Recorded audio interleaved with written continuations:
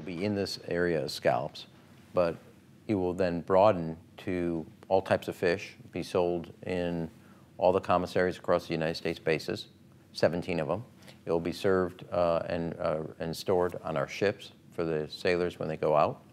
And it will also be available on farmers market. So it starts with scallops, but works through all the fish products. None of us are under the illusion that the armed forces replaces the Chinese market, but especially while China is embargoing and restricting all fish from Japan except for the ones that they fish in the Japanese waters, which they continue to do even though it's quote-unquote a public health risk, that we are going to use the capabilities of the armed forces of the United States here to start to purchase fish harvested by Japanese fishermen and the communities and the co-ops. Do I think this is the answer, full stop?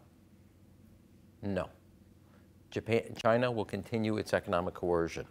But the best way we have proven in all the instances to kind of wear out China's economic coercion is come to the aid and assistance of the targeted country or industry. So this is one step.